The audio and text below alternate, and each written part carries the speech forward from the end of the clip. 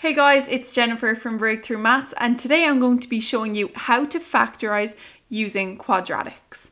So as we can see here, we have three terms, 1, 2, 3. And here are the terms. So here's our first, here's our second, and here's our third. And what I mean by terms is that it's broken up by a sign, like a plus or a minus, like here. So these minuses here break up and start us into a new term. So we have term 2 here, then there's another break, and we start with term 3. So there's three terms here. Okay, and how do we know it's a quadratic? Well, a quadratic has to fill a very special obligation, and that is that there's an x squared, there's an x, and there's a number. And if we check here, we have that.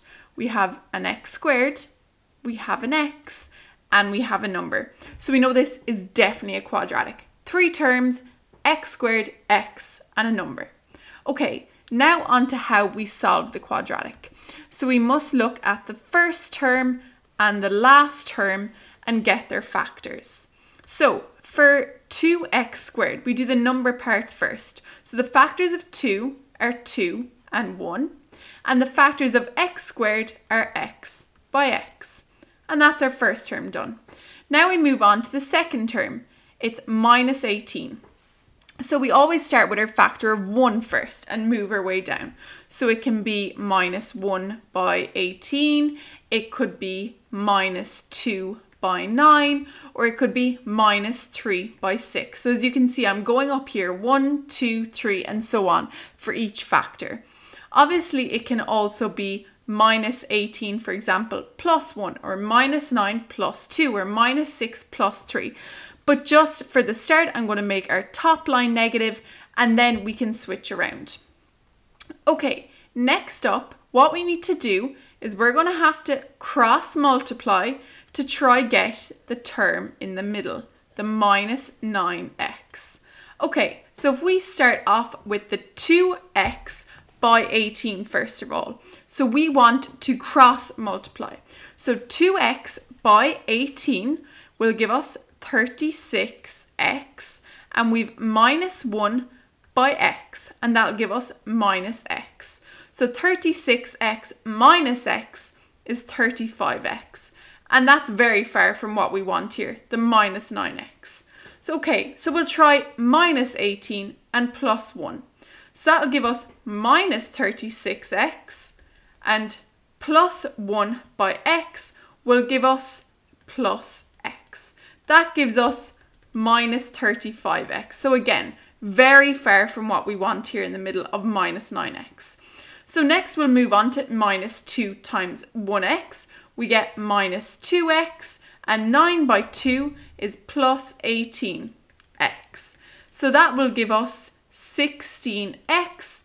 Again, very far from what we want of minus 9, but we're getting closer than what we were with 35 and minus 35. If we were to switch it around and do plus 2 minus 9, we'll just get minus 16. So it'll be the same thing, just minus 16. So minus 9 by plus 2 is minus 18. And plus 2x is minus 16x. Okay, right, so we've ruled out both of these options. We're now on to minus 3 and plus 6. So I'll just rub out here to make a bit of room.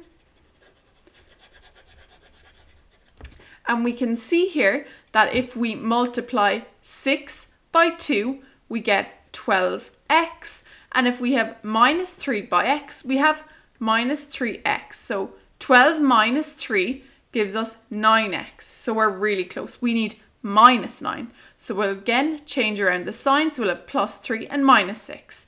So plus 2 minus 6 gives us minus 12x. And plus 3 by x is plus 3x.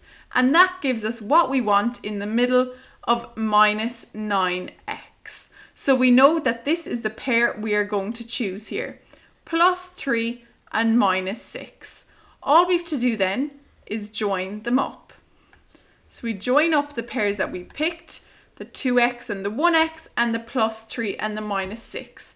We join them up going acrossways to give us our final answer of 2x plus 3 and x minus 6. And that's how you factorize using quadratics.